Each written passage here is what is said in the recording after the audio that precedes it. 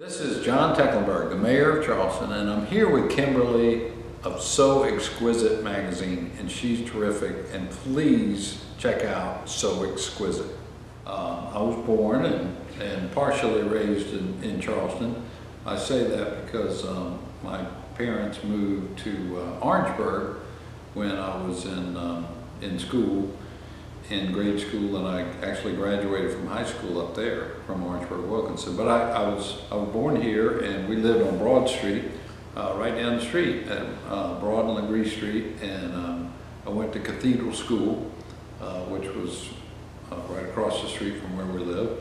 So that was my little world, and our church and school and family here together. And I have a large extended family. My grandmother and granddad lived around the corner on Rutledge Avenue, and lots of aunts and uncles and cousins, and you know, just remember you know, a pretty fun time growing up as a young kid. And then we moved to Orangeburg, which was a whole nother experience. It's only 70 miles away, but it's very culturally different in a way.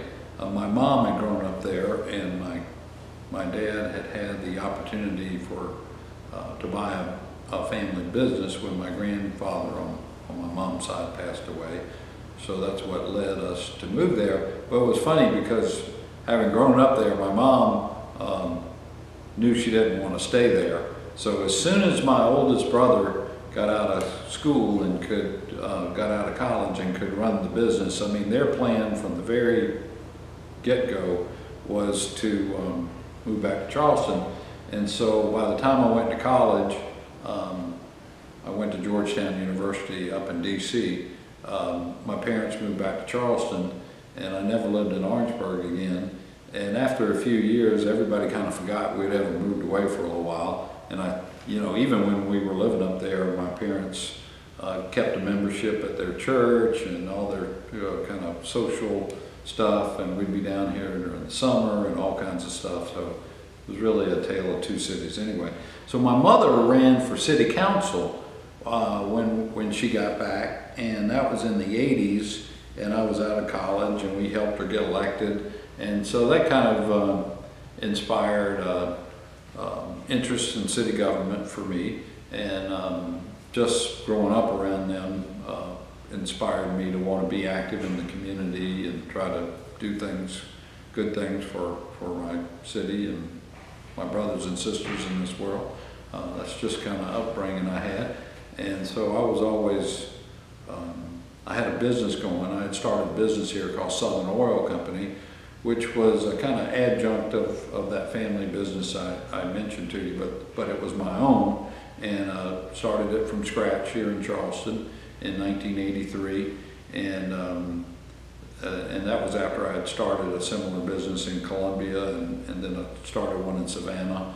So I was an oil jobber, an oil distributor, and represented Shell and Mobil and Castrol and other brands, and had a pretty thriving business, and would be considered successful by most standards, and gave back a lot of time to the community and nonprofit organizations. And all the while, given that experience with my mom running for office, I was interested in politics and helping people get elected, and with campaigns are a lot of fun. It was the first time I ever ran myself, though, when I ran for mayor. So that was certainly a different perspective. So this whole lifetime of, and then when I sold my business in 1995, someone just came along and wanted it bad enough, so they bought out my business. But it wasn't like a golden parachute, maybe it was a bronze parachute, so it wasn't like I was ready to retire at that age. So I went to work for Mayor Riley as the Director of Economic Development for the city of Charleston during the little later 90s. And then when it ended up going back into business after 5 years with the city. But it certainly gave me the experience and taste of the day-to-day of city of Charleston government, and how it works and how it maybe doesn't work sometimes. And anyway, when Mayor Riley finally decided he was ready to retire, I felt like I was still young enough to offer something and decided to run, and lo and behold, here we are. Notably, I helped, I was manager for Fritz Holling's last senatorial campaign in '98, and been involved in some other campaigns, and being a candidate even more so. They are experiences where you have to go all in, you know, if you're planning on being successful, and that doesn't always work out, but regardless, it's almost like you you give up the rest of your life, you know, when you run for office. That's how it was for me. And luckily my loving wife was on board 100%, and my partner in the campaign, and my son Joseph helped manage the campaign. So it was kind of a family affair, and it was nice. It was an incredible experience, you know, working with them. But it's an amazing experience, and the most important part of it is, rather than going out and blabbing and talking, even though people want to hear your views, that's certainly true. It's listening, and listening what's on people's minds and what's in their heart. And because when you serve citizens and serve in a public office like this, I think it's critical to feel that you connect and know the hearts and dreams of the people that you serve, and do your best to try to accommodate that. Well, I started taking lessons as a little kid, and my grandmother that I mentioned on Rutledge Avenue, she taught piano lessons over there out of her home for over 50 years. And I took from her, and then another teacher when we moved up the road. And I just always, well, to be honest with you, at an early age, I wasn't that wild about it. You know, I was more interested in playing football, but I apparently had a little bit of talent, I guess, passed down through my grandmother, a little tiny bit. She was an awesome player. And so I was in the 8th grade, and I had quit taking piano lessons. And there weren't many keyboard players around, so these high school guys had a band, and they needed a keyboard player, and they asked me if I joined the band. And this dates me because, you know, we were interested in the Beatles and the Rolling Stones and Motown, and the Monkees were on TV, and, you know, so like being in a band seemed like a cool thing to do. So I joined the band, and it was a rhythm and blues band, R&B music, and we had a dance at the high school that we were playing at, and this is in 1968, so this is a long time ago. We think about the value of money. I made $35 on that gig, and I was like, wow, this is pretty cool. I like this. And so I kowtowed back to my mother after a little while and said, could I take piano lessons again? Would you allow me to do that? So at that point, I wanted to do it. You know, that makes a big difference. And so through high school, I just kept playing it. And other than, I guess now, and I just play one song or two with a group when asked, I was in some kind of band from the 8th grade until about 2 years ago. In fact, I had a gig playing in North Charleston with the Gennaro band that I played with them every Thursday night for 32 years. And so I love playing music. I love the camaraderie of playing with a group. I love jazz because it's improvisational and rhythmic, and, you know, it's fun. And so what can I say? I love it. Yeah. Well, there certainly seems to be a faster pace in a way, and the development of the city has been remarkable on one hand and positive in a number of ways. I'll give you an example. When I got out of high school in '73, and admittedly I graduated from the school in Orangeburg, but I, was part of Charleston as well, and knew a lot of people, and a lot of people that I knew would go off to college, and you didn't have the sense that South Carolina and Charleston was a place to come back to if you excelled, if you got a really higher level of education. The opportunities existed elsewhere: Atlanta, DC, New York, Chicago, and so that's not a good thing. And so I feel like part of our growth and development has started to shift that, where I met this fine young man yesterday, Jerome Smalls, who graduated from West Ashley High School, and he happens to be going to my alma mater, Georgetown University. And I said, well, what are you going to do after college? I want to make sure that you want to come back to Charleston. And he was like, absolutely, I'm planning on coming back and contributing to our community. And for him to be able to be so talented and want to come back here and have the opportunity to do something here in his hometown, where I could tell you this man could make it in New York any day. I mean, he's incredibly bright, talented, personable young man. But that's the kind of positive change that I like to see. Now, just with the population gain and not keeping up with our roads and bridges, there are challenges with that growth that I've seen. And so that's where we need to play catch up on one hand with infrastructure and building things, but we also need, going forward, maybe a little better sense of balance about what needs to go where. And I'm not saying that we shouldn't continue to grow, but I just think we need to be a little more thoughtful about where that growth occurs and how we do it. So it's generally been a great thing in my lifetime. It's brought us opportunities. Even the growth in tourism has brought us restaurants and cultural opportunities that we didn't have here when I was a kid.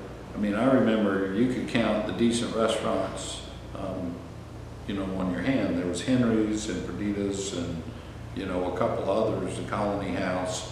And, now you can't even keep track of all the good places to eat in Charleston. So, I mean, there's been some great aspects of our growth and development, and there's some challenges too. Well, it lifts my spirits, and I guess, I hope I come across as being a people person. I think I am. Definitely. And my wife probably then double that or triple it, and you get Sandy in terms of being a connector and a people person, and we just kind of thrive on it.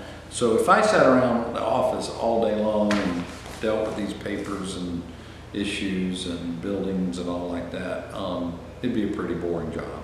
I like to get out because it uplifts me. It's kind of like, when you do something nice for somebody, you get more out of it than they do. I feel that way about engaging our citizens and having those one-on-one encounters and relationships. And it's interesting because, most of it's very positive, and it's all positive in a sense, but it's funny, we go to the grocery store and you hear about, Mayor, I had to wait too long at that traffic light, or my drain isn't, functioning. I'm not complaining about that. I mean, that's part of what we do. But it's so, like, we had the initiative on West Ashley, in the last year or so, of trying to revitalize and get things going over there. And I go West Ashley or anywhere and meet folks that live from West Ashley, and they really uplift me by saying, Mayor, we really like what's going on, and keep it up, and blah, blah, blah. I mean, that makes me want to you know, even get more done and keep turning up the heat, so to speak. So anyway, meeting and greeting and communicating, and like I said earlier, knowing the heart of our citizens is, I view it as an important part of the job. Well, you know, we have a lot of events here, you're right. You know, traditionally I've loved the cultural arts events like Moja and Piccolo Spoleto. I've been an artist in piccolo now for well over 20 years myself, playing the piano. So, you know, I thrive on those. I love jazz events, of course, because I'm a big fan of jazz. I do like to, I like my groceries, so even this new wine and food festival that we have is a fun one, and lots of opportunities for a good beverage and something to eat. So anyway, I love all those kinds of events, but I like the smaller ones too. Just going to the farmers market. We opened one in West Ashley last year, and the sense of community at that farmers market is just unreal. I mean, people are there to get vegetables, but they're there to interact with each other and just enjoy each other and get to know each other. It's a great sense of community, and I like those. Since the terrible tragedy at Mother Emanuel, I think it's been fitting and appropriate and to enjoy getting together and being reflective of what happened, and thankful to God for His amazing grace, and to the families, but to be proactive in thinking about what we're going to do afterwards. So, and going forward. So all those kind of events are great for me. Well, biggest lessons, probably divide that in a couple of categories. When it comes to development and those kinds of issues, I would say that design matters. The way things are thought about and how they function and how they look, be it a building or a street or a sidewalk, any part of the public realm, that design matters. And I think that's particularly true in this city, where we have this amazing heritage of architecture and buildings, the country's oldest preservation ordinance, and so design matters. And I knew that kind of just from growing up here, but it's been accentuated since I've been here. The other thing that matters with people is, as I mentioned before, listening and knowing the pulse or the heart of the community, and that collaboration with all sectors and diversity of our community is important, because we all have a different perspective. I grew up, I had my life experience, and you did, and so we're both children of God, and we share that humanity, but we have you know, a different perspective. We have a different life story, and I think that brings a richness to our community and to problem solving and to making good things happen. So collaboration is really a great thing. Yeah. It's an interesting question for me, because 20 years ago I was working for the city of Charleston. I was working for Mayor Riley, and it certainly was a thought, a dream of mine, that maybe one day I would be able to have this incredible opportunity to serve, and it certainly ended up working out that way. So I think I exhibited some of this, but persistence, you know, is 90% of the game. Just sticking with it and being persistent, and I encourage young people to recognize that. You know, studying hard and having all your facts and figures together is nice, and even being personable, but not giving up. You know, keep on keeping on, and keep that that dream or that goal in front of you, and don't give up, and keep working for it, and one day you might get there. I guess maybe I'm an example of that.